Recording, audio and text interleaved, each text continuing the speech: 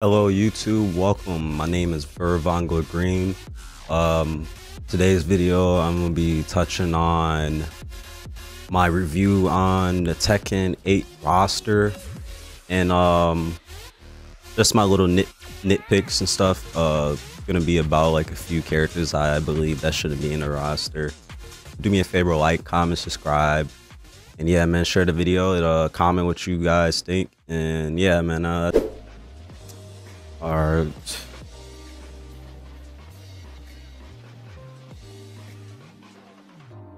Okay, for starters, let's basically start off my overall impressions. Honestly, when I first seen the initial roster without the new characters, and let's say before up to Dragunov, Leo, and all the way down to Arena, before those were announced, and Steve, and Yoshimitsu was already announced, but yeah, before all those characters were announced, I was like, all right, whatever, because you know it was the CBT, but it was like whatever. And then when I finally seen the final roster, and this is before the final trailer, because the leaks, as they were true, yes, the leaks were true, I was personally disappointed because it's like, I don't know, like I feel like just looking at the trailer is pretty lackluster. Like, okay, we got our OGs, like they're guaranteed and necessary in the game. Like we need those people, especially the Mishimas. I personally play Mishimas, so it doesn't really afflict me as much. But there's some certain characters I honestly like fighting against in Tekken 7, which I'm kind of disappointed that they didn't make base roster. And my main character, you could click on, I'm just gonna pop a little thing, click on my video, made it to Mighty Roll, Miguel, my main character Miguel. I'm just sad that he's not in this base roster, because it's like, let's be real, he's not gonna be season 1 DLC.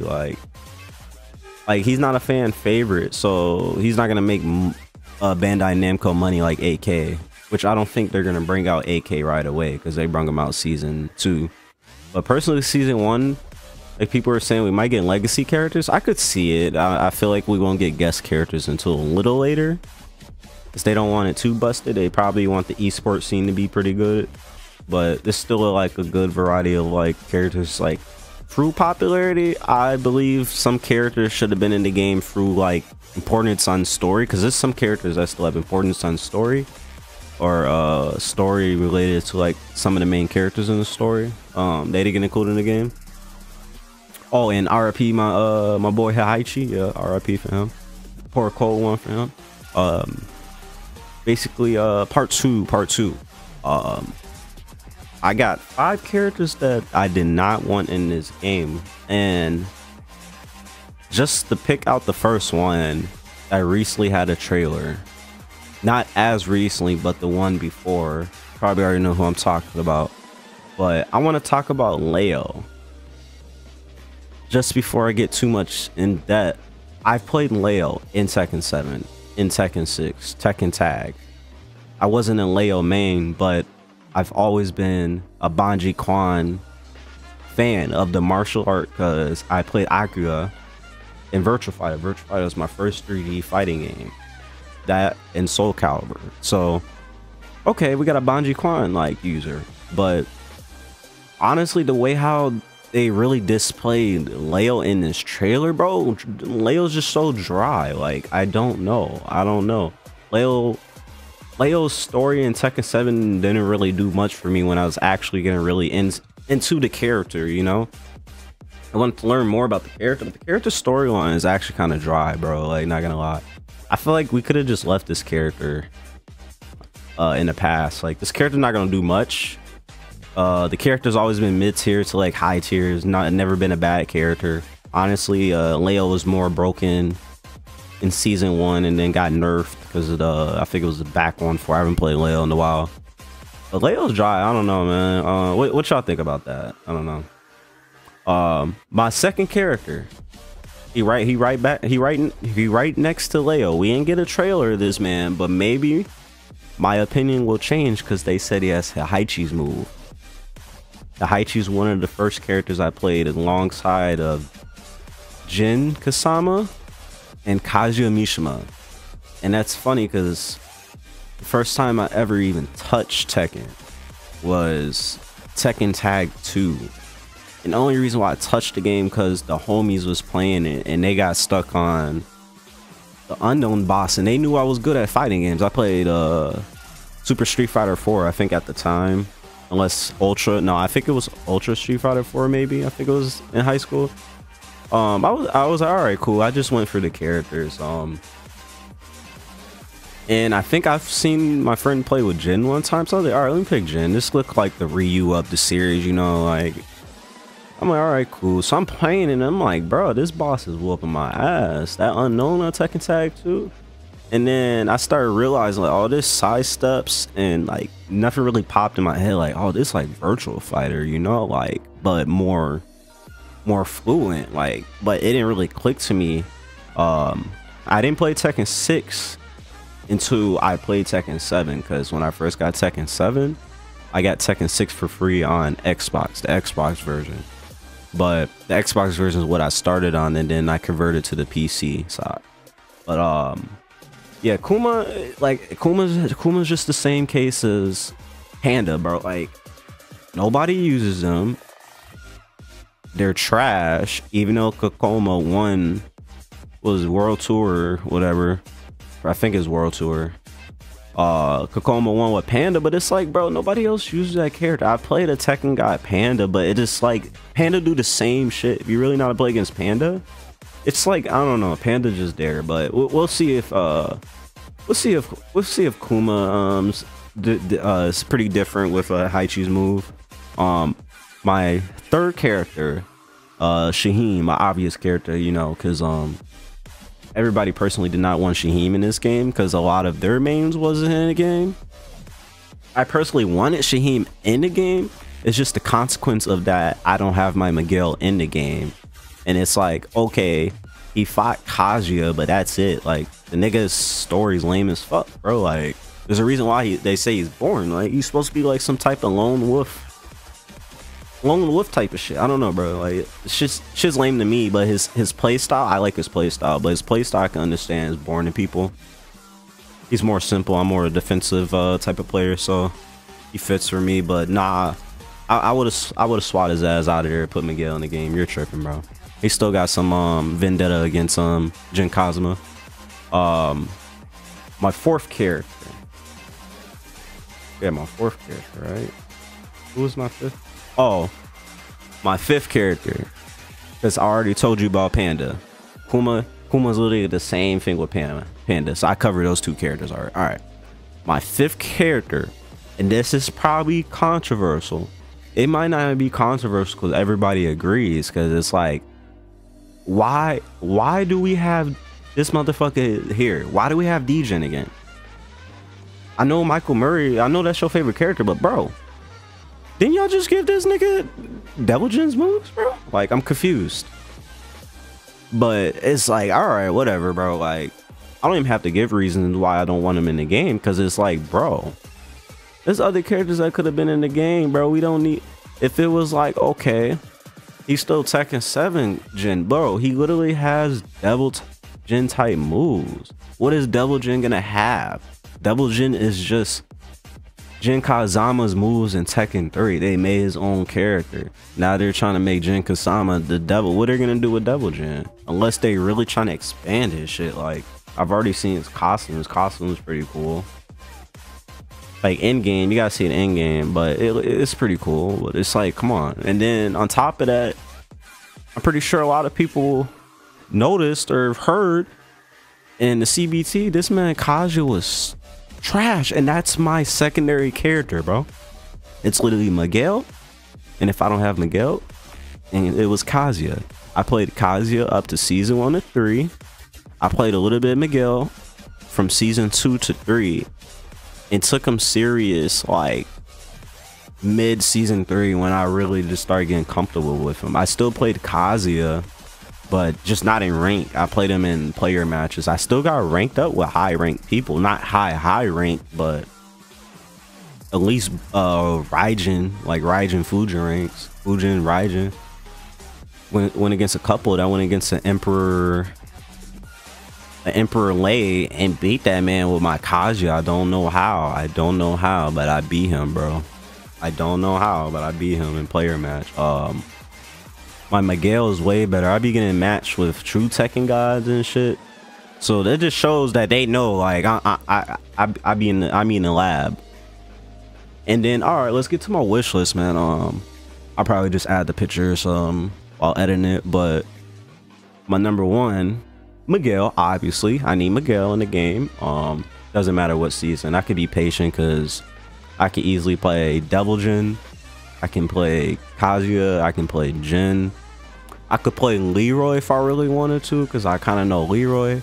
Azucena, we will see, because Howard to say he gonna nerf her. If she don't get nerfed too much, then I might just main her and Devil Jin if Kazuya's ass. And if Kazuya's not ass, then Azucena and Kazuya as the dual pack. So I just need at least 2 characters. I will play Legally Casually, because that was like one of the first characters I played. At least try to get to like a high rank with like a couple of these characters, and I'll just start playing a lot of other characters. Do something different this time around compared to Tekken 7, where I only really played like probably 5 characters. I played Leroy and Lydia, Jin, Kazuya, and Miguel. Like, I stopped playing Lily after I converted to PC, because I used to play on console. Yeah, after I converted to PC, I tried playing Harang, but bro, I was butt with Harang. I was too impatient to learn him. Like, there's a lot of characters I actually played, but yeah, man. The second character, my second character, and I'm just gonna say these characters that just, it doesn't matter what seasons. It's just my wish list. Maybe when they do announce DLC, I'll do a season 2, but this will be a season 1. So I need Miguel. Season 2, put Anna in the game. Like, honestly, like, let's be real, like, we need more female characters in the game. I'm not gonna lie, a lot of people said that, and I've noticed that we really do have a lot of males in the game. We do need different variety of characters, especially identity too. But yeah, Anna for the second character, because yeah, we need another female character. She's a legacy character. People like her. I personally don't like her because she wasn't really as good in Tekken 7 when she first came out. I think she got a little buffs, but she wasn't high tier, but I think she was just mid tier. My third character I want, honestly, like, this might be a stretch because I know with the storyline, but I want Haichi back season 1. I don't want to wait no season 3 for no surprise. Like, give us a surprise, like, boom, Haichi's DLC, but he's like a zombie Haichi, some crap. I want Haichi back just because I like fighting against Haichi, bro. Like, Haichi's like a dope ass character, bro. Like, come on, bro. Like, come on. Like, number 4. I really put too much thought into it, but there is a lot of characters. There's some characters I've played in the game, but to say like some characters from Tekken 7, just thinking about it, I feel like I have 2 picks that I think should be season 1 compared to season 2, like some characters. And honestly, I got my pick, so I'm just gonna say the 2 characters, and then I'm gonna just do quick explanations. My number 1 is Eddie, and why I say Eddie is because Tekken 7 was the first game I got into, but Eddie was announced very last, and he was that character nobody really expected to be in Tekken 7 because they weren't saying shit about him. I believe he should be in base roster because, bro, I play a lot of Eddies online, bro. Like, this is a character that's been playing a lot. Like, this isn't Shaheen, bro. Like I said, like, Shaheen can get replaced, Leo can get replaced. Like, come on, bro. Like, for real. And then my 5th character, Lydia. How do you make one of, all right, call this controversial, Lydia is one of the greatest female Tekken designs of all time, easily, bro. Like, her prime minister background, her different type of karate. Like, bro, come on, bro. Like, bro, day one when she came out, bro, I don't know why I play broken characters and I just don't want to play broken characters. I'm like one of those mid-tier, low-tier type of guys. Like, I like to put in work, like, you know. But Lydia, bro, I went like 10-0 with this character, bro, first day, bro, and I'm like, I just stopped playing with her because I'm like, bro, this character's so easy. Down 4-2, like her whole play style. I'm like, they make these cool ass characters, but I don't like how they make their inputs. For a good example, Noctis. I wish they made him a little bit more difficult. A lot of people disagree, but honestly, like like at least mix it up, you know. I don't know. That's just me. A lot of characters play too similar and they be too simplified. Like, at least give some characters some uniqueness. Like, oh, this character's hard, he got some shit. This characters have simple punishes and you don't have to press as much character, but you gotta really whiff shit. Or this character got a lot of buttons, but you gotta do pressure because they're really bad. Like shit like that. Like, we're getting a lot of clone shit. And for example, these two, because Vic, like, come on now, bro. Like, we see these characters and a lot of OGs, bro, probably like, bro, what the fuck? And I'm honestly seeing what they mean, because Capcom do this shit too, bro. But instead of just reusing moves, they do it with their storyline, the way how they add characters in certain games. And for a good example, Street Fighter 5, bro, Victor's literally Kunimitsu, Noctis, Raven, bro. Like, I want to play with him, but it was just like, damn, it's another clone character. Like, before the game came out, I knew it was gonna be clone characters. I'm like, they're gonna reuse some shit. And this trailer came out, and this nigga came out with two knives, a sword, and a gun. I'm like, what the fuck? This is not CQC. What is this? Like, whatever they said his shit was, bro. Like, that shit, nah, bro. Reina, obviously she got the Heihachi moves. I don't know if they're having the plans to make her the replacement, or it's just she trained under with Jin Kasama under with Heihachi or her father, and she just happened to have his moves. I hope she's not a replacement. We just get like a DLC for Heihachi or a type of hybrid or some shit. But Reina, her character design, I love it. Like, you know, it's kind of newer gen. Some people it's kind of off-putting, like older people, but like I like her design. I personally wanted Heihachi in the game, so I'm gonna be playing Reina. But it's still a good example of making new characters and just putting old characters new moves onto that. Like, another example, they did that shit with Bruce, because people brung that shit up where they got replaced. I never knew what they meant until I thought about that shit. There's a lot of characters that got that nigga shit, and I've thought about it. Was Brian supposed to be Bruce's replacement back in the day or something? Because for the longest, I'm like, okay, Brian be doing like kickboxing, but I didn't really think Brian was doing American kickboxing. I thought about that shit because I'm like, American kickboxing really just copies off of Muay Thai. I'm like, he's basically a Muay Thai fighter, if anything, just a hybrid. I'm like, that's weird. Well, why do we don't have Muay Thai? Where's the Muay Thai fighter in this game? Like, that's another reason why I brought up Bruce. Like, I don't know. But yeah, man. You already know what to do. Like, comment, subscribe, man. Fuck you boy in the next video. Yeah, man. My name Vervon Green. And yeah, I'm out of here.